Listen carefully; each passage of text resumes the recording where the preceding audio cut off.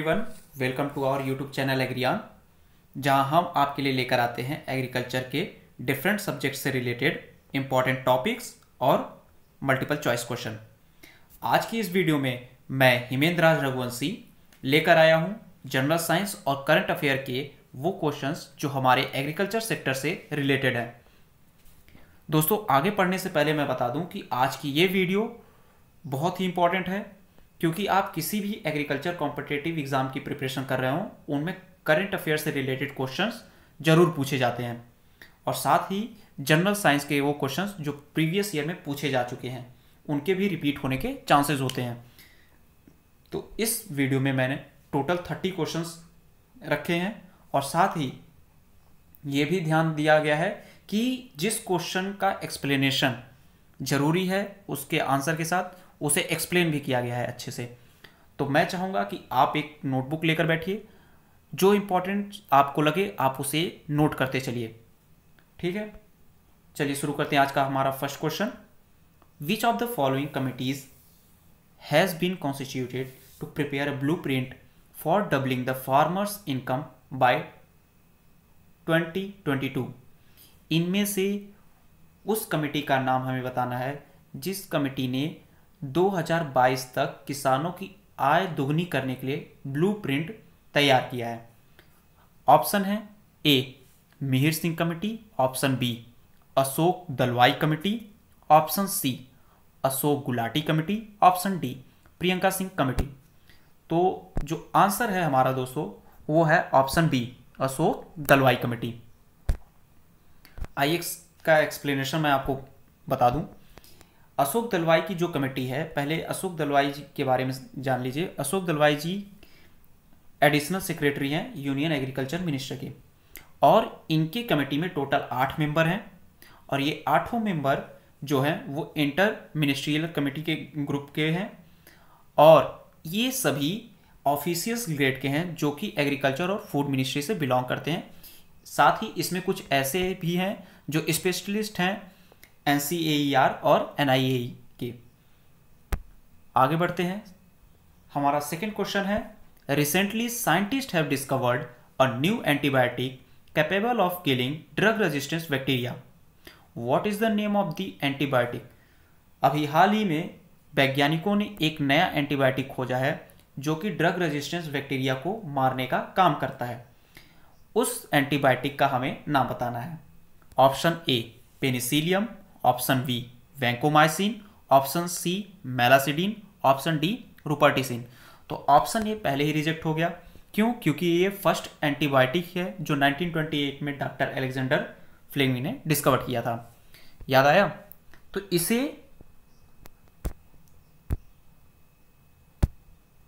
इसे हम कैंसिल करते हैं। फर्स्ट रिजेक्ट हो गया है। सेकेंड है वैंकोमाइसिन। वैंकोमाइसिन भी नहीं हो सकता। क्यों? क्योंकि ये वो एंटीबायोटिक है जो इंटेस्टाइन में प्रेजेंट हार्मफुल बैक्टीरिया को किल करने का काम करता है।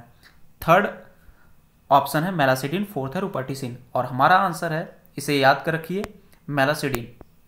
यही वो एंटीबायोटिक है जो ड्रग रेजिस्टेंस बैक्टीरिया को किल करने का काम करता है। मेलासिडिन खोजा किसने? यूएस के ग्रुप ऑफ साइंटिस्ट काम कर रहे थे।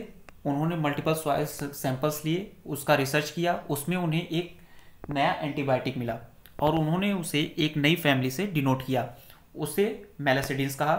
और मेलासिडिन्स का लिटरल मीनिंग जो होता है वो होता है टू किल, और उसी बेसिस पे इन्होंने ये बताया कि ये ऐसे बैक्टीरिया को भी किल कर सकता है जो कि ड्रग रेजिस्टेंस हैं।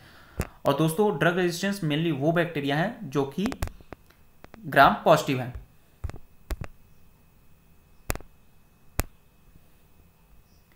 Gram positive bacteria. आगे बढ़ते हैं। Next question, wait agriculture is practice in which state of India. Wait agriculture कहाँ पे फॉलो किया जाता है? इंडिया के किस स्टेट में वेट एग्रीकल्चर फार्मिंग अप्लाई की जाती है? Option A Kerala, option B Tamil Nadu, option C Karnataka, option D Odisha. तो दोस्तों, वेट एग्रीकल्चर वहीं पे अप्लाई की जाएगी जहां पे हैवी रेनफॉल हो या जहां पे ज़्यादा समय तक के लिए मानसून रहता हो, और वो हमारा कौन सा स्टेट है? स्टेट केरला। Option A.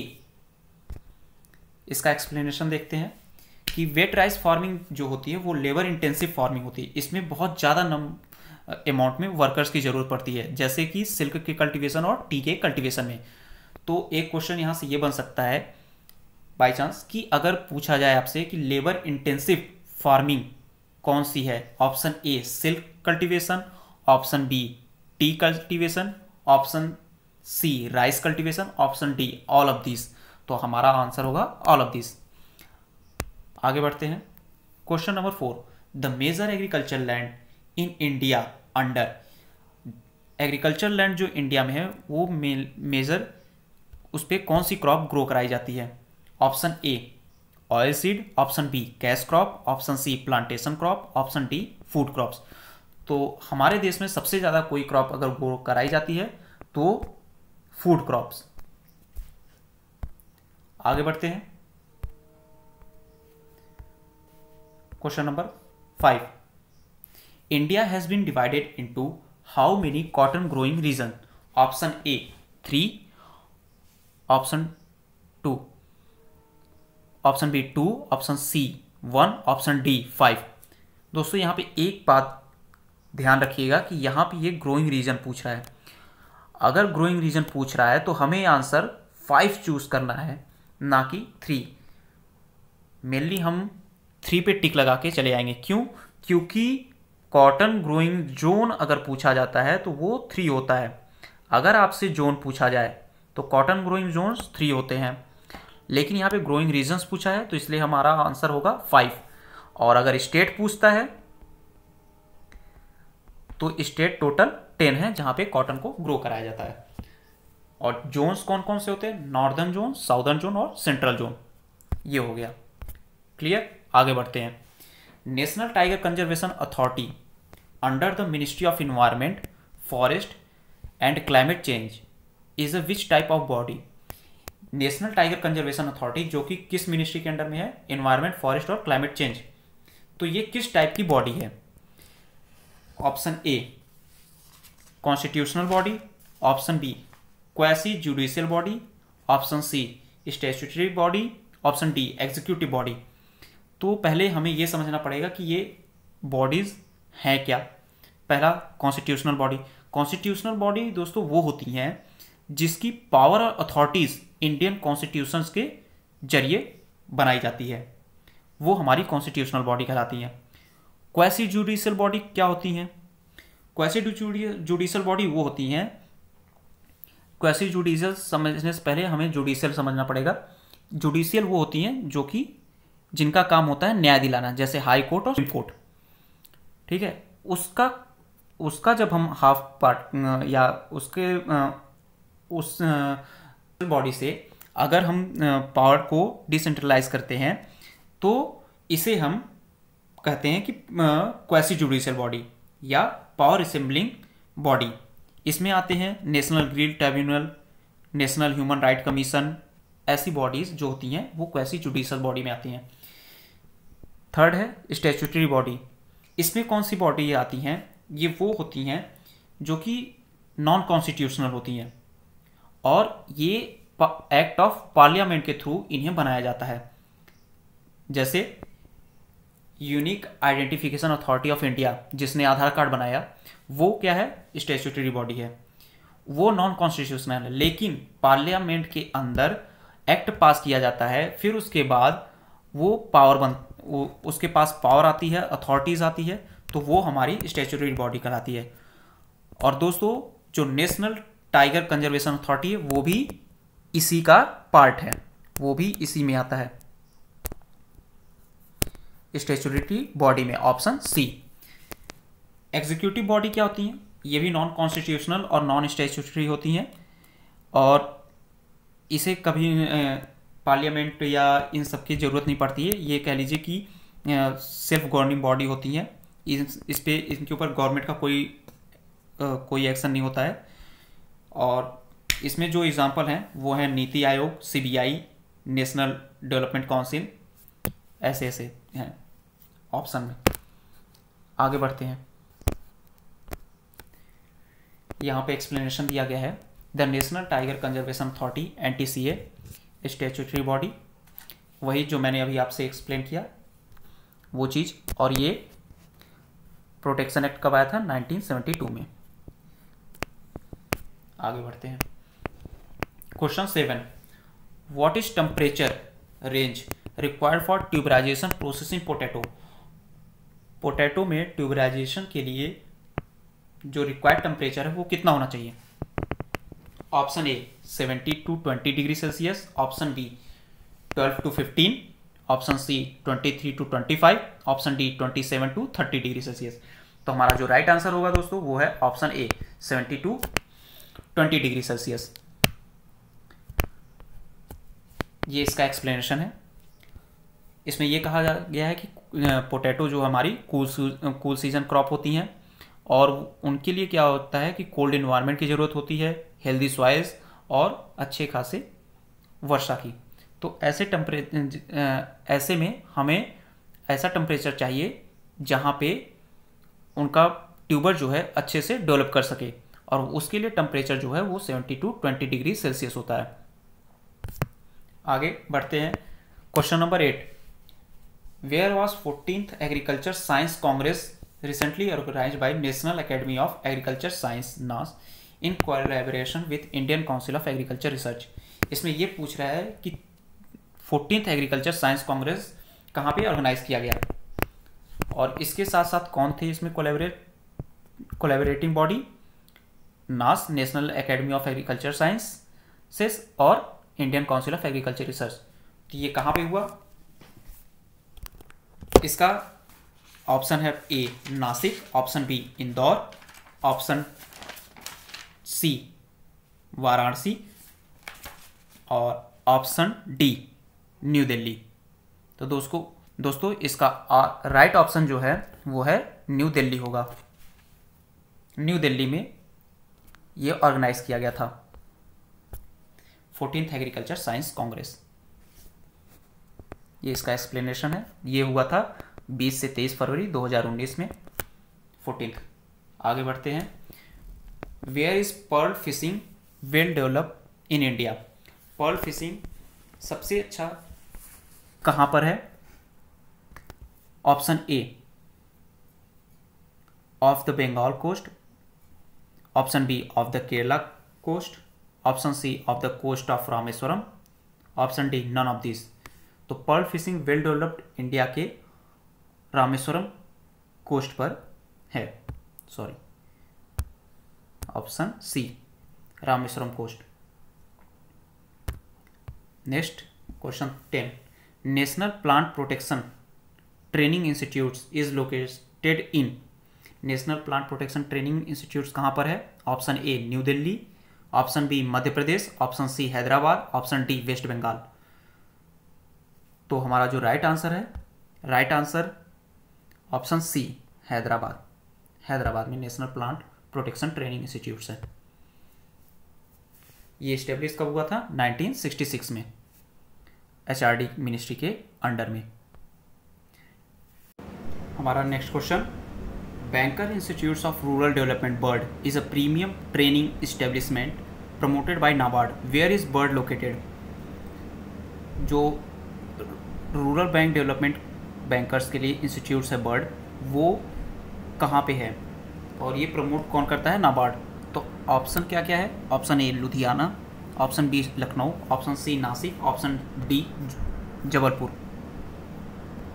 तो राइट आंसर है ऑप्शन बी लखनऊ। लखनऊ में बर्ड सिचुएटेड है। Question number 12, in recent budget the facility of Kisan credit card scheme has been extended by the government to which other sectors? हाल ही के budget session में किसान credit card scheme के अंदर government ने 2 और sectors को add किया है। वो 2 सेक्टर्स कौन कौन से हैं? Option A poultry and horticulture, option B fisheries and animal husbandry, option C fisheries and poultry, option D birds and poultry. तो हमारा जो राइट ऑप्शन है वो है option B fisheries and animal husbandry. किसान credit, the government decided to extend the किसान credit card facility to the fisheries and animal husbandry farmers to help them meet their working capital need. आगे बढ़ते हैं. Question number 13. Which of the following programme was launched by the prime minister to strengthen Panchayati Raj in villages and ensure social harmony in villages. इनमें से वो कौन सा programme prime minister के द्वारा लॉन्च किया गया पंचायती राज सिस्टम को और मजबूती देने के लिए, साथ ही गांव में आपसी सद्भाव को बढ़ावा देने के लिए. ऑप्शन ए ग्राम उदय से भारत उदय अभियान, option B gram Ujjwal to Bharat Ujjwal, option C ग्राम का विकास भारत का विकास, ऑप्शन डी ग्राम प्रगति से भारत प्रगति. सीधे सीधे हमारा ऑप्शन ए सही हो जाता है क्योंकि ये तीनों स्कीम अभी तक आई नहीं है. उज्ज्वला योजना आया है, वो ग्राम उज्ज्वल नहीं है. आगे बढ़ते हैं, इसके बारे में थोड़ा जान लेते हैं कि ये लॉन्च कब किया गया. लॉन्च किया गया डॉक्टर भीमराव अंबेडकर साहब के 125th बर्थ एनिवर्सरी पर. 125th birth anniversary of doctor Baba Saheb Ambedkar. 125th anniversary उनकी कब थी? 14 अप्रैल 2016 को. आगे बढ़ते हैं. Where did PM Modi launch the प्रधानमंत्री किसान सम्मान निधि स्कीम. किसान सम्मान निधि स्कीम को प्रधानमंत्री ने कहाँ लॉन्च किया था? Option A Patna, option B Raipur, option C Bhopal, option D Gorakhpur. हमारा राइट आंसर है गोरखपुर. Next question. काली पत्ती is a popular variety of. काली पत्ती किसकी पॉपुलर वेराइटी है? Option A guava, option B pomegranate, option C sapota, option D grapes. हमारा right answer है sapota. ये एक टेबल पर्पस वैरायटी है, ये याद रखिएगा. ये टेबल पर्पस वैरायटी है और इसकी जो यील्ड है वो 350 to 400 फ्रूट्स पर ट्री है. 350 से 400 फल प्रति पेड़ ये इसका उत्पादन है. और ये कहाँ कहाँ होता है? महाराष्ट्र, गुजरात और नॉर्थ कर्नाटका. आगे चलते हैं. Where is the headquarter of world wide fund for nature located. World wide fund for nature का हेडक्वार्टर कहाँ पर है? Option A Geneva, option B Cancun, option C Nairobi, option D gland. Right answer है option D gland. Campa is a dedicated fund for the promotion of. इसमें से कैंपा किसके लिए fund इकट्ठा करता है? किसके प्रमोशन के लिए? Option A pollution control, option be sustainable development, option C afforestation, option D advancement in irrigation. तो कैंपा इसमें से एफॉरेस्टेशन को प्रमोट करने के लिए, ज़्यादा से ज़्यादा पौधे लगाने के लिए, ज़्यादा से ज़्यादा पेड़ पौधे लगाने के लिए वो फंड को प्रमोट करता है कैंपा. कैंपा के बारे में जान लेते हैं कि कैंपा का फुल फॉर्म क्या है? Compensatory afforestation fund management and planning authority. और ये जो एक्ट है 2016 एक्ट, ये क्या कहता है कि establishment of fund under the public accounts of India and public accounts of each state. Public account India का जो पब्लिक अकाउंट्स है और स्टेट्स के जो पब्लिक अकाउंट्स हैं, उनके थ्रू उनकी गवर्नेंस में ये फंड कलेक्ट होंगे और ये फंड यूज़ किए जाएंगे एफॉरेस्टेशन को बढ़ावा देने के लिए, एक्सेप्ट जम्मू एंड कश्मीर. ठीक है, आगे चलते हैं. Question number 18. Which of the following country is called oxygen tank of the world. इसमें से किसको ऑक्सीजन टैंक कहा जाता है? Option A Bhutan, option B Brazil, option C India, option D Nepal. तो हमारा राइट आंसर है भूटान, क्योंकि भूटान का 81% जो लैंड एरिया है वो फॉरेस्ट से कवर है, इसलिए इसको ऑक्सीजन टैंक कहते हैं वर्ल्ड का. Question number 19. The process of removing mail bird in banana is technically called as. अगर हम मेल बर्ड को रिमूव करते हैं बनाना से तो उसे हम टेक्निकली कौन सा टर्म देते हैं? Option A tipping, option B डिसबर्डिंग, option C threshing, option D डिनेवलिंग. तो हमारा ऑप्शन डी सही होगा, डिनेवलिंग. मेल बर्ड को हटाने का जो मेन पर्पज़ होता है वो ये होता है कि हमारा जो फ्रूट का जो बंच है वो हैवी हो और फ्रूट की क्वालिटी इंक्रीज करे। आगे बढ़ते हैं। Which crop is called queen of फॉरेजेस? Forage वो क्रॉप होती हैं जो कि कैटल के लिए, गाय भैंस के चारे के लिए यूज़ किए जाएं, उसे फॉरेजेस कहते हैं। तो इनमें से किसको क्वीन ऑफ फॉरेजेस कहा जाता है? Option A cowpea, option B Luzon, option C fodder sorghum, option D Guinea grass. तो हमारा राइट आंसर है ल्यूसन। ल्यूसन को हम क्वीन ऑफ फॉरेजेस कहते हैं। क्यों कहते हैं इसके बारे में थोड़ा सा एक्सप्लेनेशन। पहले तो ल्यूसन किस फैमिली से है? फेविएसी फैमिली से है, और ये पेनिनियल फ्लावरिंग प्लांट होता है। इसको अल्फा अल्फा भी कहते हैं, लेकिन नॉर्थ अमेरिका में।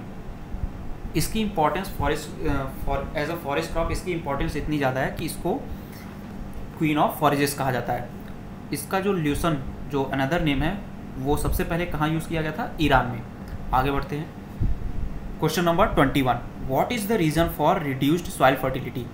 सॉइल की फर्टिलिटी रिड्यूस करने में सबसे बड़ा रीज़न इसमें से कौन सा है? Option A over irrigation, option be poor drainage, option C continuous cropping, option D unbalanced use of fertiliser. तो हमारा ऑप्शन डी सही हो जाएगा, अनबैलेंस यूज ऑफ फर्टिलाइजर, क्योंकि कभी ओवर इरीगेशन करने से सॉइल फर्टिलिटी कम नहीं होने वाली।